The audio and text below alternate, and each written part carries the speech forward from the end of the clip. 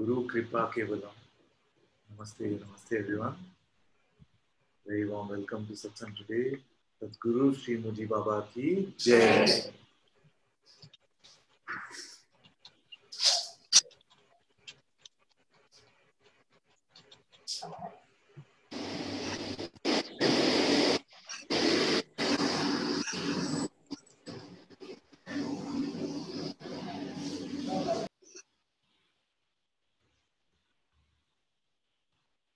Either God is the only possibility or God is an impossibility. It is completely binary. Either only God is or there is no God. You cannot. The biggest invitation to suffering is this notion of two, God and me, or another and me. Once we come to this insight, to this discovery, that all of this is God, or Guru, or Self, whatever you call it. The one with attributes, the one without attributes. See? Saguna or Nirguna. But one God, one Self. The pure witnessing itself, the pure being itself, that which appears in the light of this pure being, all of it is one. That is why this is Advaita, that there are no two. There are no distinctions.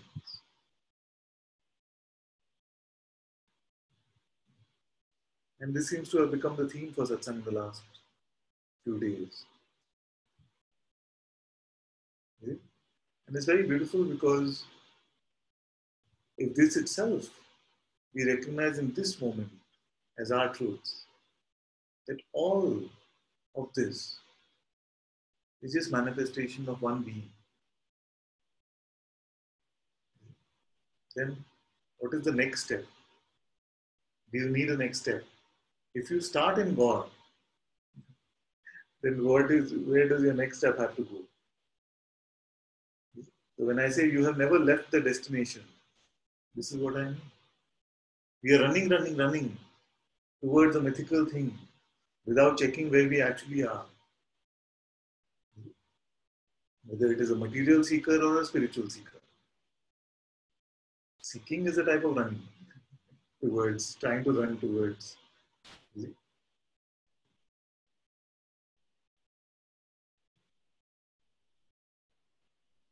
It's quite a radically insane thing. The seeker idea. It's like saying, I refuse to check what I already am, but I want something which I feel will be really useful for me.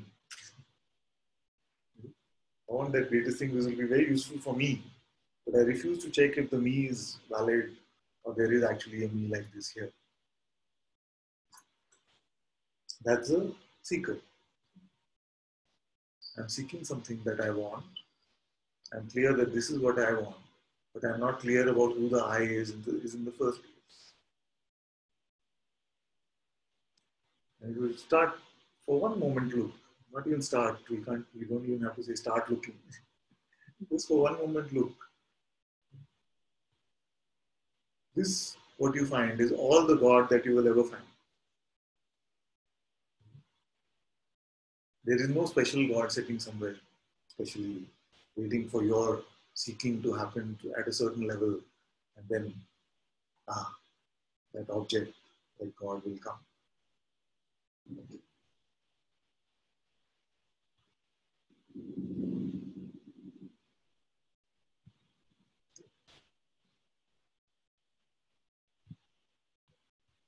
What is here now?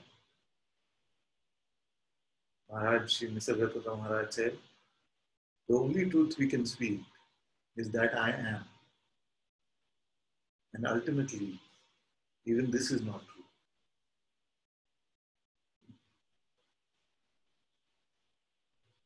All the rest Everything else is a story, which is a nicer way of saying is a lie. Everything.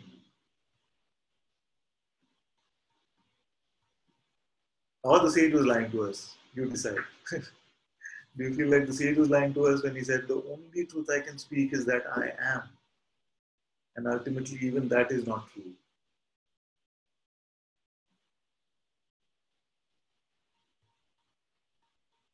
And Bhagavan said, all of this is one being, which is an aspect of the one self, one Brahman.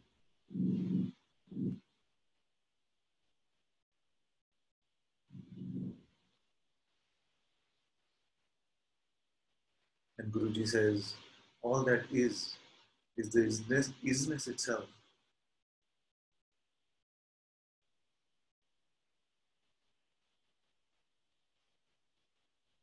Their words are worthy of our consideration.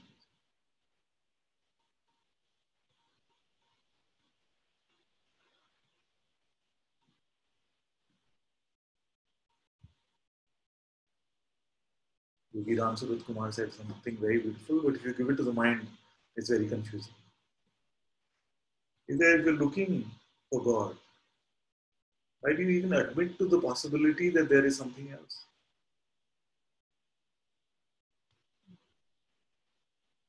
If God is what you want, and God is what you have. Here, isn't it? Remember this beautiful interaction that Papaji had. Someone said, Papaji, can you show me God? Papaji said, yes, I show you God. I'm paraphrasing. I show you God. But if you doubt, you won't see God. I show you God. But if you doubt, then you won't see God. He said, what do you see now? He said, I don't see God. So Papaji said, don't. I said, don't doubt. Don't is doubt. What do you see now? I see God. I started laughing. Really? It is not just a play of words. It's a switch of perspective. It is a dropping of some false notion. And to meet this appearance, naked of any preconception, all you see is God. The one that sees is God. That which is seen is God. The space in which it appears is God. The seeming movement of time is God. It's just that we have had some idea about it. That idea we never meet. That idea we never meet. The reality is always here. So then the switch of perspective is this. How long will we be in denial of what is? The refusal to see this reality for what it is and to play with some ideas of not just about ourselves but also about God. The make-believe me wants to find a make-believe God. Whereas in reality, there is only one. It is this simple.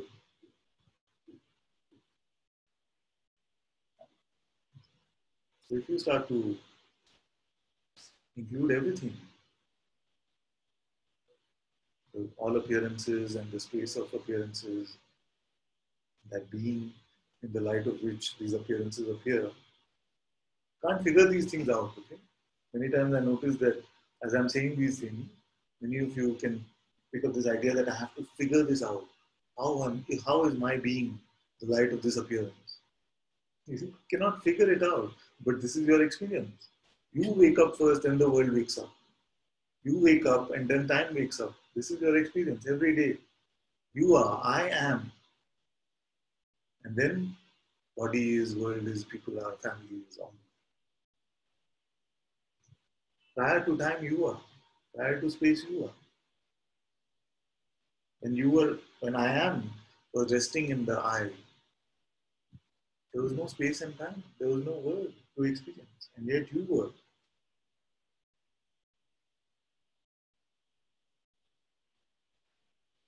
So I'm talking about your experience and not your inferences. So we played with these inferences long enough and they're not getting us anywhere.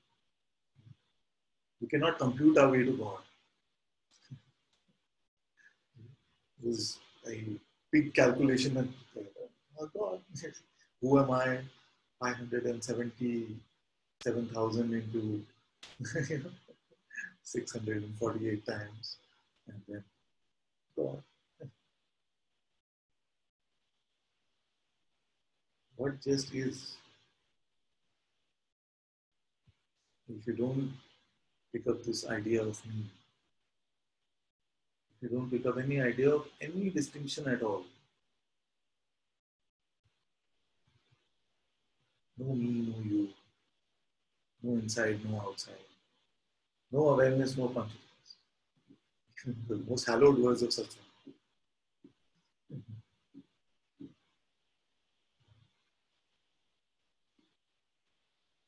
No God in his creation, no guru, no disciple.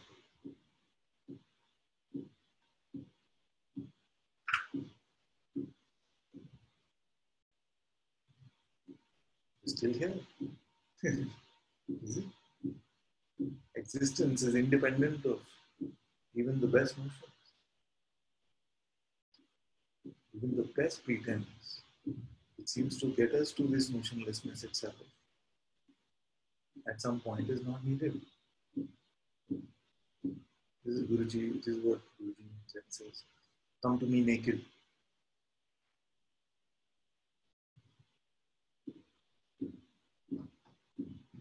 Otherwise, we're just playing this dance of projection. You are my master, so you should be like this. Oh, he's my disciple, he should be like this. Like any other relationship. He's my husband, he should be like this. She's my wife, he should be like this. He's my girlfriend. Oh, it's just dance of projection. If you meet the master also in this way,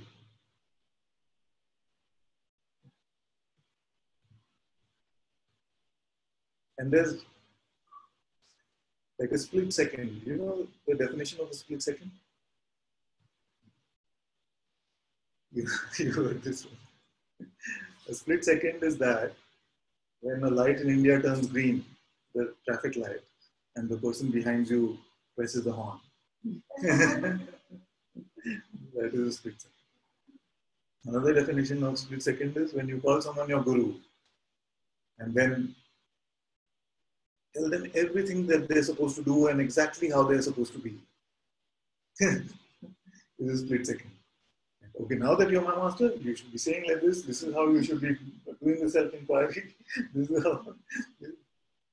Sometimes I jokingly say, so who's the master and who's the disciple in this equation? Because if you already know exactly what is needed, then you don't need any help apparently.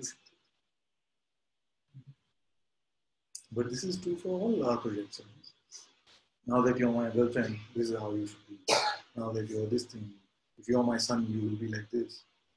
If you're my father, why can't you be like this? So when we, meet the master and Guruji says, meet me naked, he means meet me empty of projection for just a few moments and see what you actually find about yourself. What is here? Empty of our ideas about it, empty of expectations, interpretations, judgments. Which one of these do you need to exist? That you can have.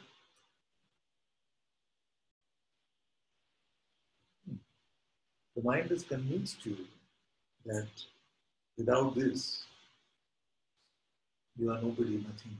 But actually, you are the God, the Lord Himself, yourself.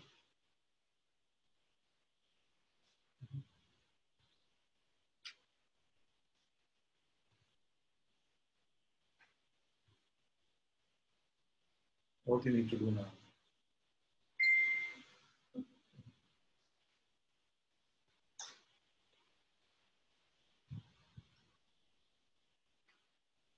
Just before Satsang started, we were hearing this bhajan. There's one revolutionary sage said, I'm very happy my chanting beads broke this morning. Very happy my chanting beads broke this morning. And it sounded like, what? All this burden of chanting Ram is gone off my head. Then he says, Ram is chanting me. Why do I need to chant Ram?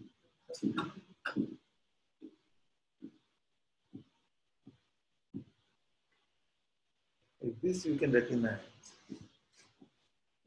doesn't mean that all of us have to become some revolutionary radicals or something. And that happens, that is fine too. But once you see that only God is, only Ram is, this pretense of doership, the pretense of being a practitioner, that is the trouble, not the practice in itself. What is the true position?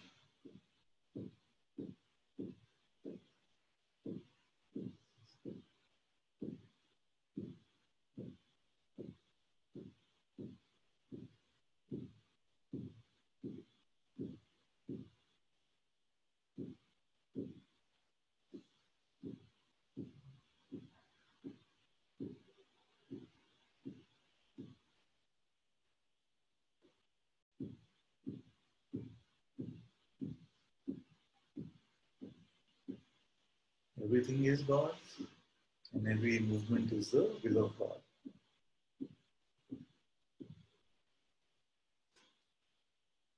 Whether you call it the will of God or you call it the Master's grace, it's all the same.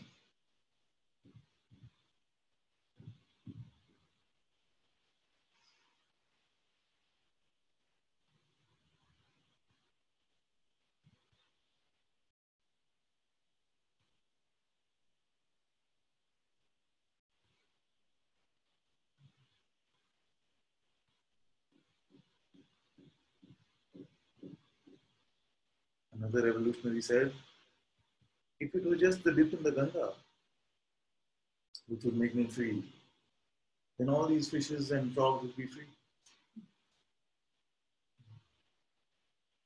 That to be free, first you have to be rid of the me.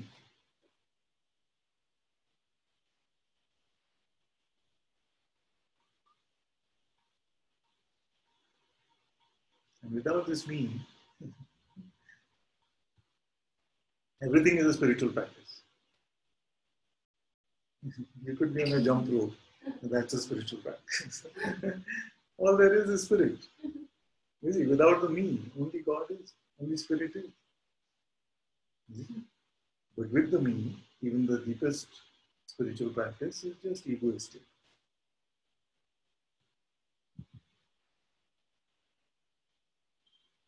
And the good news is what?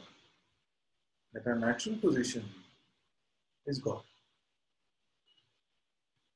The effortful position is me.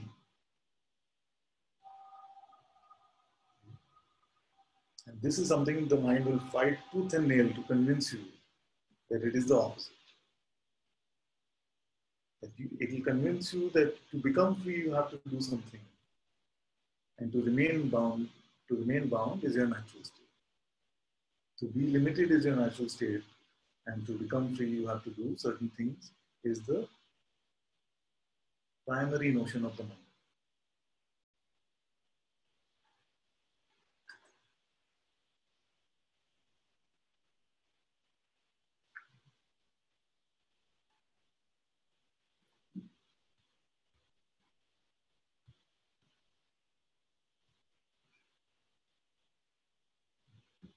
If your being can taste your being now,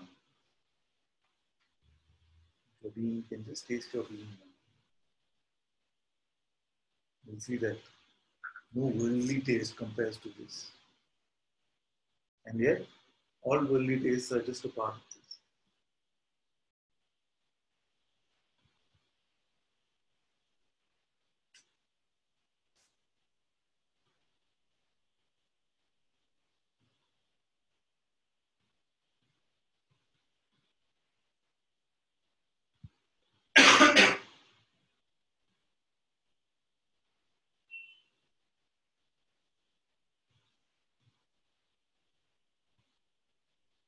as you come to this beautiful recognition of what is, as you come to this motionless existence, is naturally present.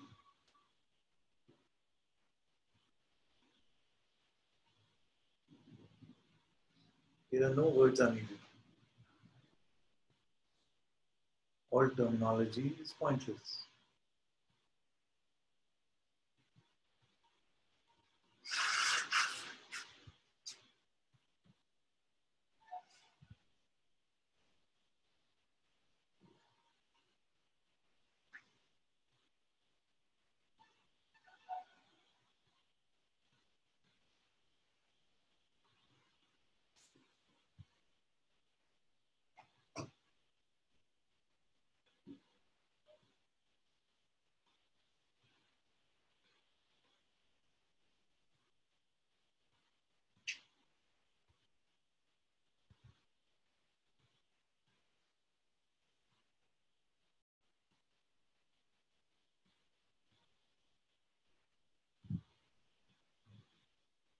So all these fallacies now have been dropped.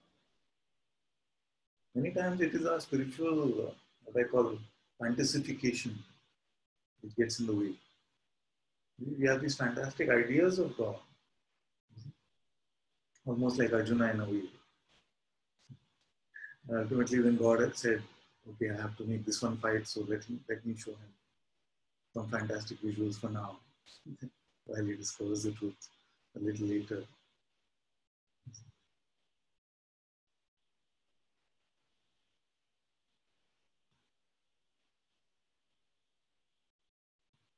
We can have these ideas of what God should be like, just like we have ideas of how every relationship should be, how our life should be. But without those, empty of those, what is here?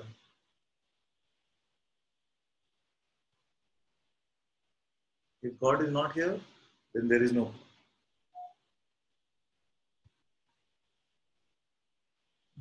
If God is lost, then there cannot be a God. If God has to be found, what kind of God would that be?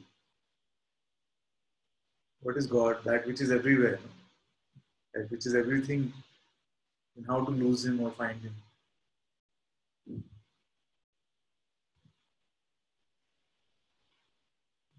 This itself is such a beautiful clue. Because everything in the world you can lose. You cannot lose God. Yeah? So what is it here that you cannot lose? Lose this world. This body sensation, all gone. Thoughts also sometimes, all grand, gone. No emotion, gone. Even this sense of being ultimately comes and goes.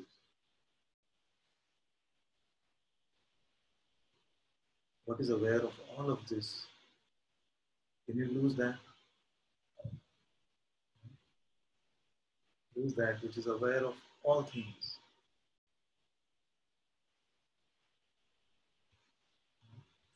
That which witnesses everything.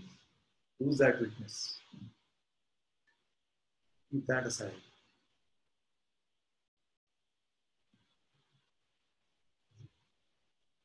This is the fundamental essence of your existence. This is the self, which plays as manifest and unmanifest, as all the states and the content of the states, as all the qualities.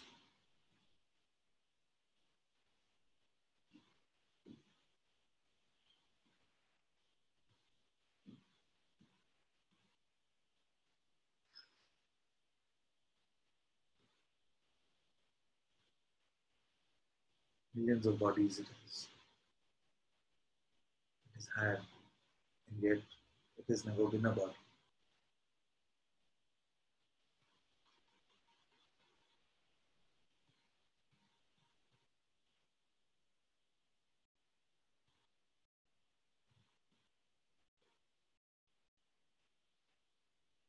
All that is known, the knower, the knowing, have just been expressions of this knowingness itself.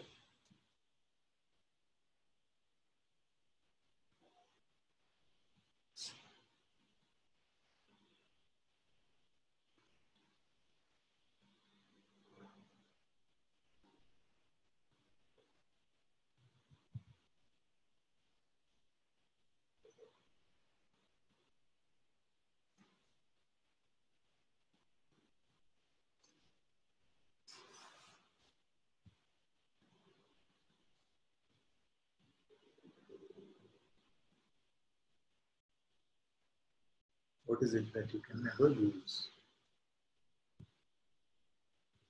Because God always is. God is all there is.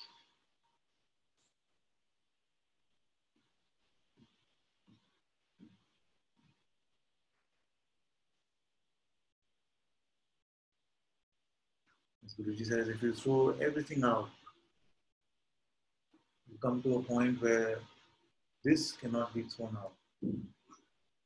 What is this?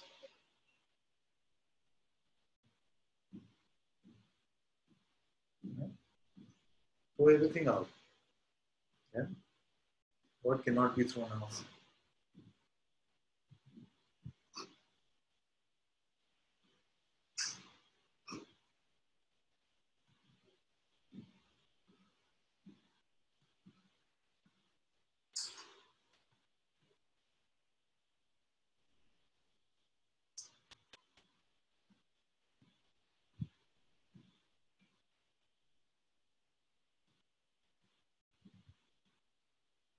One who is able to throw the self out, present yourself.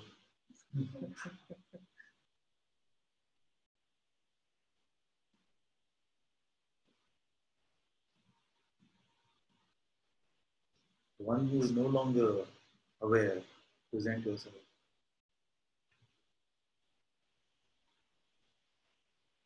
You cannot do it. Because even if you were to say, hey, I'm not aware,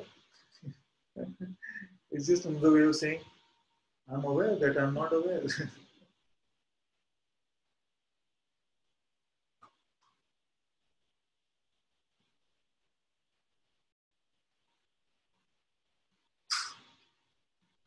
There are some who sometimes they say like that. No? They mean they're talking about attention rather than awareness.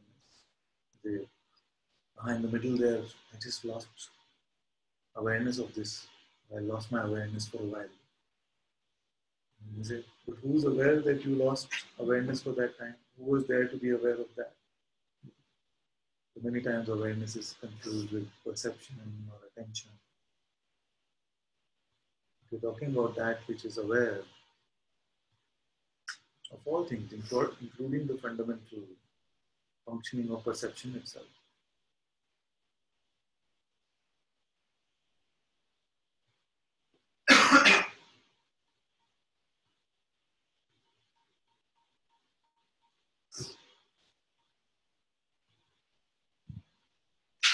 So before you take the next step to finding yourself, you have to do the impossible step of losing yourself.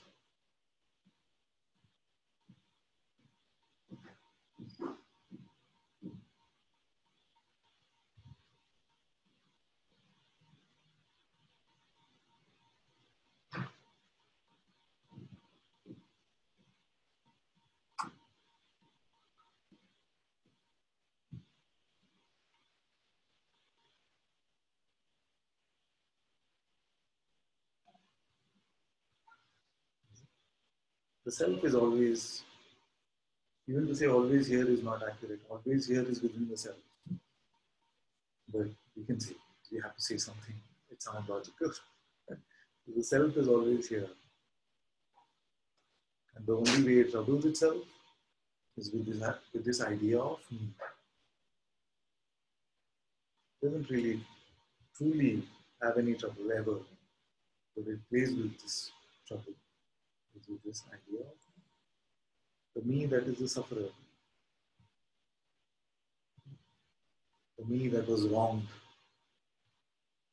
the me who is the victim. the me who is special, the me who is enlightened. It's probably the Olympics of the.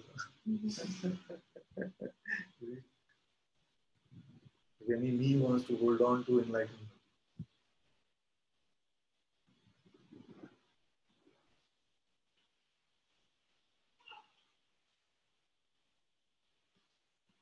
the me who had spiritual experience yesterday,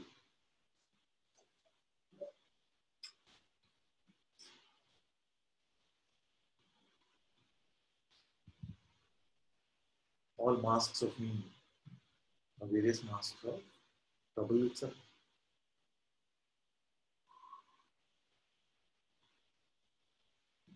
But without this me, nothing is ever suffered. No, there is no sufferer to suffer.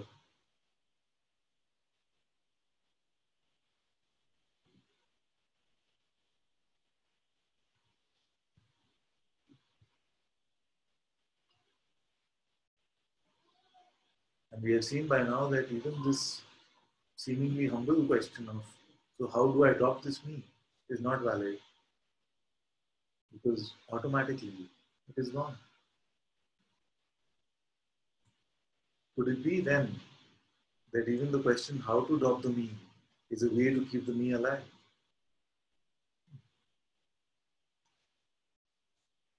That any reference that we believe to the me is just a trick of the mind to keep this non-existent me, the pretense of the me alive.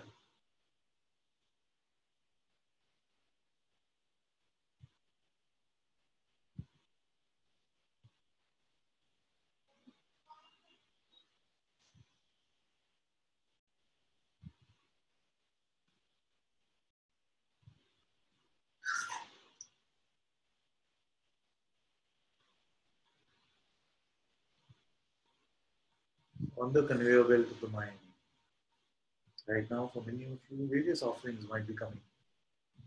All offerings of maybe some very beautiful positions. I'm really getting this. Not getting this at all. It could be anything. But none of them are valid about the real you. No conclusion that you make about yourself is the truth.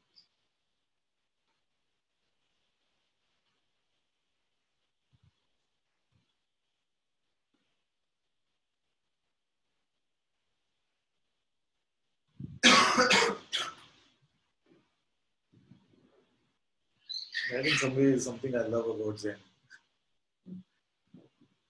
You think you're doing Zen, you're not doing Zen. If you're not doing Zen, you're not doing Zen. You think you're getting it, it's not Zen. If you think you're not getting it, it's not Zen. If you think you figured out the sound of one hand clapping, it's not Zen. If you feel you're completely confused about this, it's not Zen. Nothing you can really say about yourself is valid.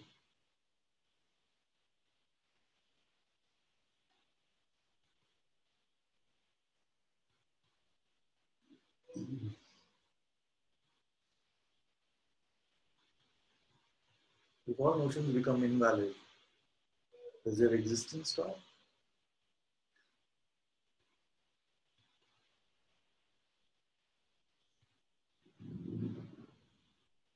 So this therefore is your motionless existence.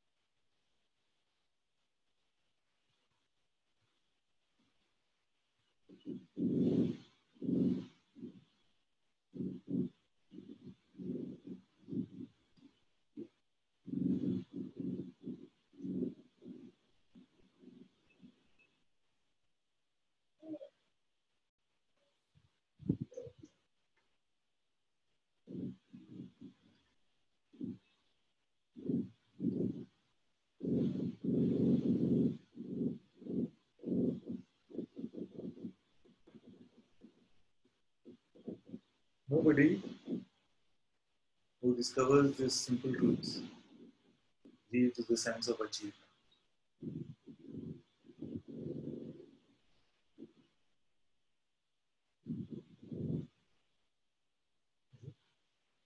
Therefore, to the mind, it can seem very unsatisfactory. In the play of the world, when we try to get after something and gotten it, there is a sense of achievement. This discovery is the discovery of that which has always been. It's always just been this. So, what has one achieved?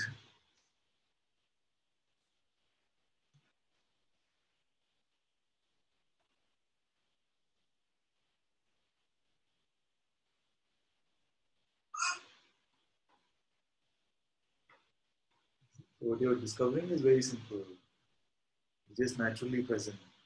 It's the natural presence itself. But when the mind tries to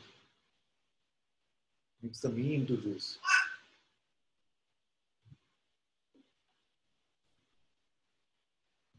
this is, see, look at what great insights I am having now.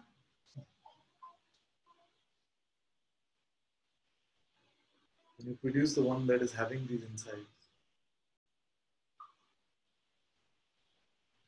is the claimer of any insight actually having any insight?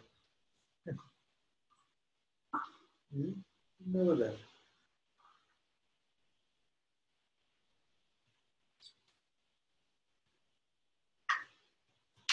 That's why the words of Satsang sound different from when it's just a claim of some special experience. Their intuitive presence, their intuitive voice is empty of the me notion. Even if it uses the words you and me, it's talking about the one being. It's just consciously speaking with itself.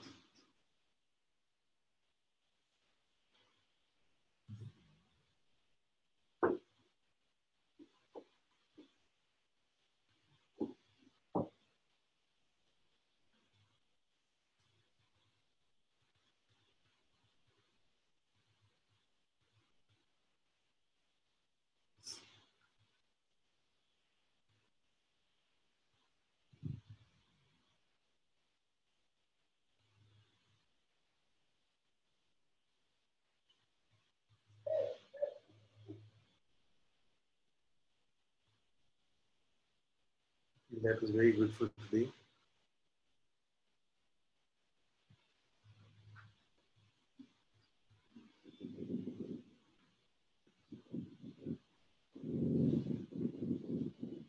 Thank you all so much for being in Satsang today. Guru Shri Muji Baba ki Jai. Guru Shri Ananta-Ji ki Jai. Guru Kripa Kevalam.